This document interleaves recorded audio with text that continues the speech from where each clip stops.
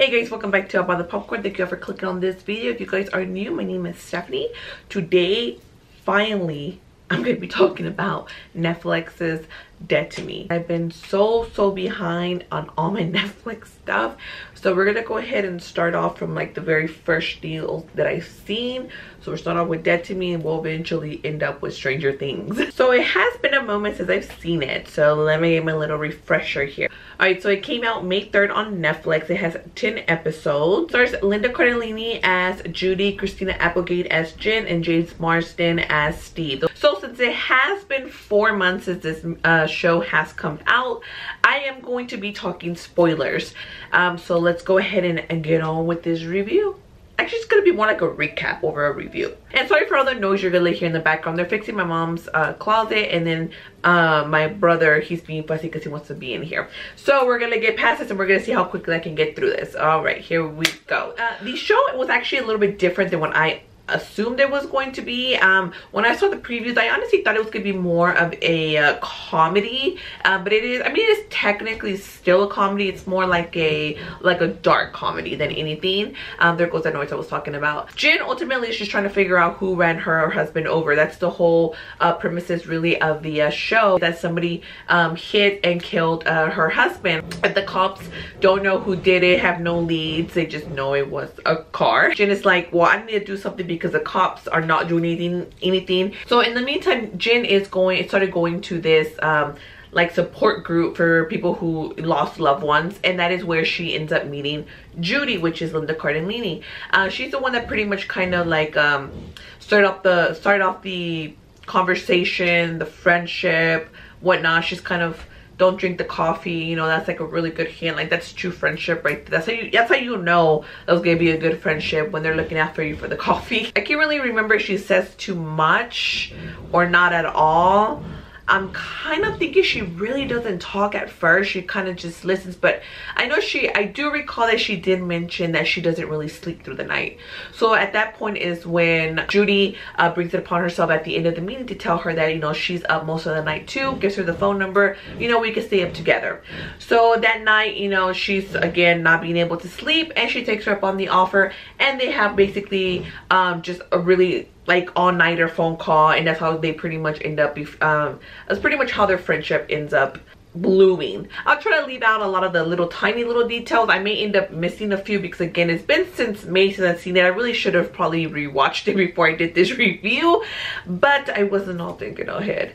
But we're gonna roll with it. If you are new, guess what, you may just not get all the spoilers now. So their friendship pretty much ended up growing pretty rapidly. Judy is more like a little free-spirited, just kind of like happy-go-dandy kind of gal, and Jen, well, I mean, she just lost her husband. Mind you, they are both in this support group, but we end up finding later on that Judy necessarily did not really lose somebody by death. I mean, her fiance did leave her, but very much still alive. And pretty much their first friendship fight kind of goes when Jen ends up finding out that Judy lied about her fiance Steve, played by James Marsden, that he truly wasn't dead, but in fact just left her. She's on the phone with Judy, and it's just like, well, I'm here at your house. What do you mean you're here? She goes, she knocks, and well, who answers the door? It's Steve. And it's like, whoa, why are you still alive? You're not supposed to be alive. And there's kind of where, you know, Steve kind of came in the mix. You know, he's a little bit of like a little asshole douchebag kind of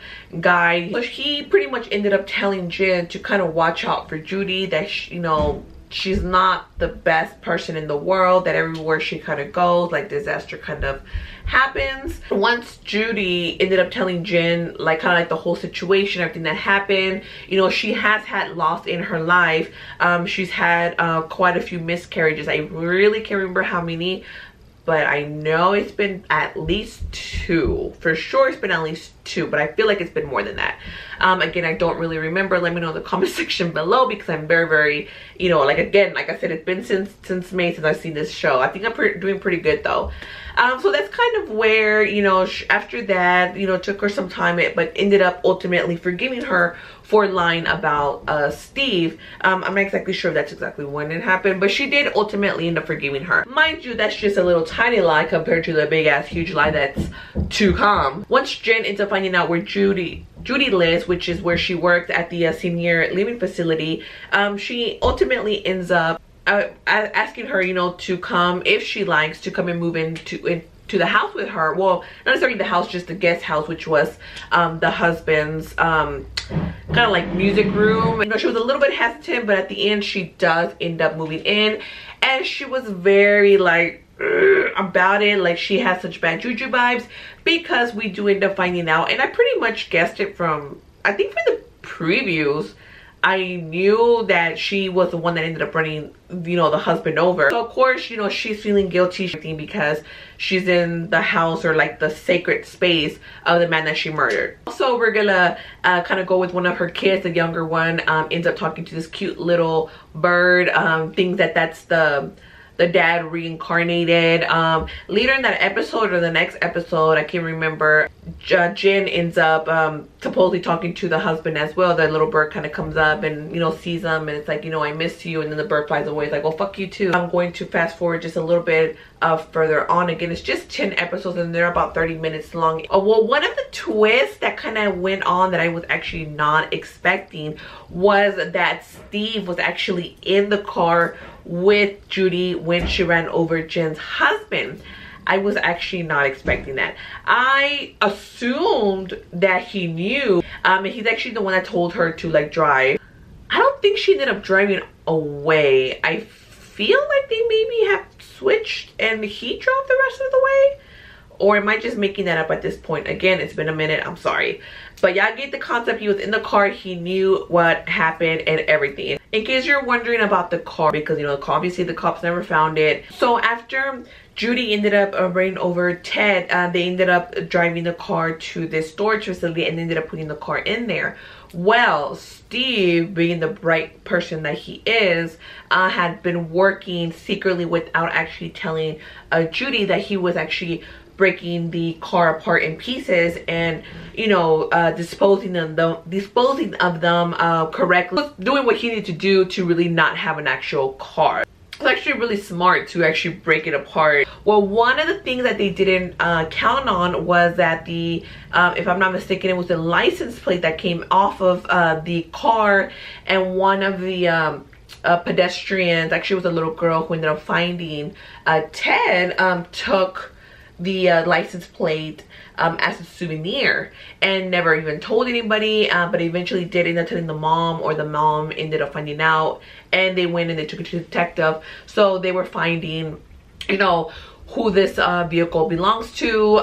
They ended up getting actually like this rap sheet of possible people that it actually could go to, and they ended up finding that the car, actually, you know what, I don't think it was license plate because they would have found them. I think it maybe was just like the bumper, because they were able to figure out what type of car it was, and that kind of makes more sense because they would be able to pinpoint somebody with the license plate. Stephanie. So I feel like that makes more sense. Is that right, you guys? Let me know down below. Judy is with them, and she, you know, she's looking through the list and ends up finding the art gallery, which is where Steve owned, and the certain car that they were using was registered to that gallery situation, to that gallery. When the cops ended up coming to question him, you know, he of course is like very nonchalant, very like, well, I don't know what you're talking about. Maybe he's done something in the past that they don't know of, because he was very like, shh. All right, so we're gonna go ahead and just jump on into the very last scene. I don't really remember what was going on very well, but Steve ended up going to Jen's house and was basically confronting her about some things. Either way it goes, some stuff happened.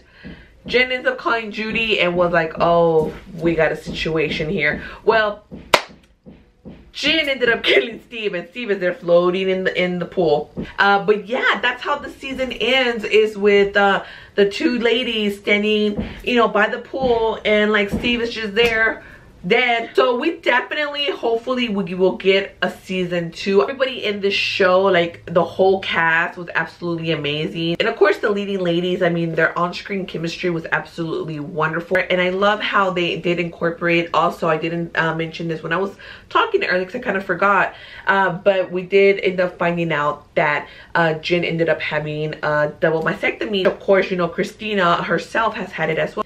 Oh, and I almost forgot, Jen was actually trying to play with one of her kids online. We were trying to figure out how to play this game because he would play with the dad. She is logged in as, you know, Ted, and ends up getting a little message or through the game, if I'm not mistaken, or I think it was through the game. I don't think it was just through the computer, just saying, oh, I've missed you and this and that, and I want to see you, I miss your cock and all this.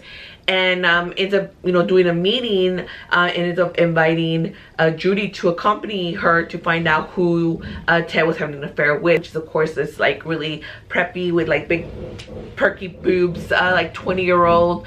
I believe her name was Bambi. If you guys have seen Dead to Me, let me know in the comment section below what you guys thought about it. Did you enjoy the series? And don't forget to like this video, subscribe to my channel if you haven't yet. Don't forget to hit that notification bell so you'll be notified each time that I post something new. And until next time, I'll be seeing you guys at concessions. Bye.